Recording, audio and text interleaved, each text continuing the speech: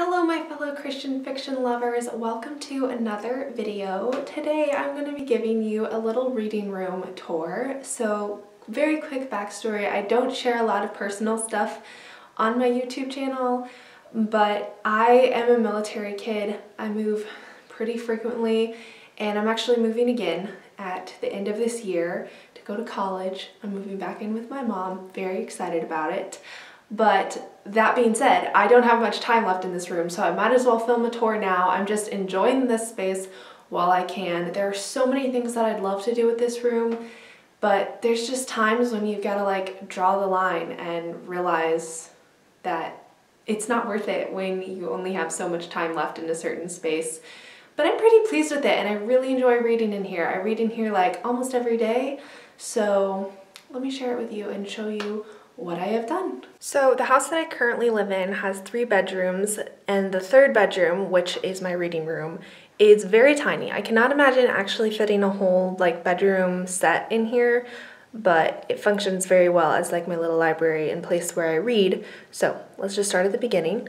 I'm in the doorway, and then this is the reading corner. This is where the actual like reading process happens. My sister used to sleep on this hammock when she lived here, but not anymore. It's my reading hammock now. I have a little drawer for all of my snacks because yes, I do like to eat while I read occasionally, like when I'm hungry. I keep some snacks. This is my TBR rocking chair. I used to have a TBR table, and honestly, I don't really care as long as all of the books I haven't read are kept in one place. I have had that rocking chair for forever. I think my grandparents gave it to me. I don't even know its origin story, but I keep all of my unread books on there and a little like jar, bucket, whatever you would call that, of bookmarks. And I have so many bookmarks that I never use, but that's a whole other conversation. And then I just strung some fairy lights up on the wall because it makes it look super, super cute like at night. And then right there is where the dog likes to lay while I read. He's always in here with me. I love him. But we keep on moving. I have this like lamp, not sure what you call it. And then this is what used to be the TBR table. I keep all of the books that I have finished but not cataloged on this table. And this quilt, my grandmother on my father's side actually made it. And every once in a while I like switch it out because it's actually like a king-sized quilt. And so I like to get all the different like patterns shown, and also so it doesn't fade. But anyway, yep, and this table, I'm just gonna brag on myself for a quick minute.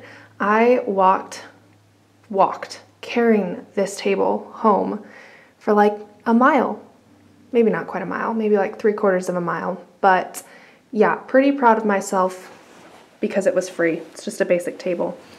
Okay, anyway, then we have the windows, and then this is what you guys see all the time. These are my bookshelves and my desk chair that goes in between my bedroom and this room very frequently. Like basically every day I'm carting it in or out of this room. And these are my lovely bookshelves that you guys see. That's where I sit. And then this is my tripod, which sometimes I leave it in a corner.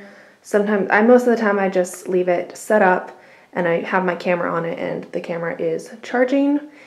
But yeah, so those are my bookshelves. I keep a lot of books in those drawers because I don't have tons and tons of space on my bookshelf. What you're looking at is like my only bookshelf options. But yeah, that is the whole room. I'll do like a scan. There you go. So that's the reading room.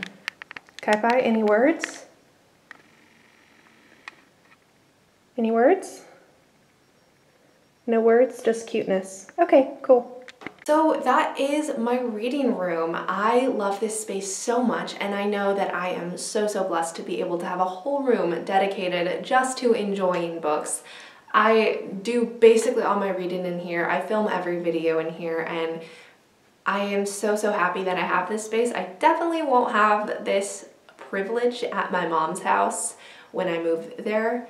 but I will try and create a space just for enjoying books where I can read them and talk about them, because literally it makes me so happy that I not only get to like enjoy books, but I get to talk about them and share them, and I love it. I love it so much. So let me know what kind of space you have for reading, if you have your own personal reading room, or if you like to go outside. I love to read outside. I just don't get to very often. But thank you so much for watching this video. If you did like it, go ahead and give it a like, and if you want to see more content like this, go ahead and subscribe, and I will see you Friday for whatever video that is. Until then, bye!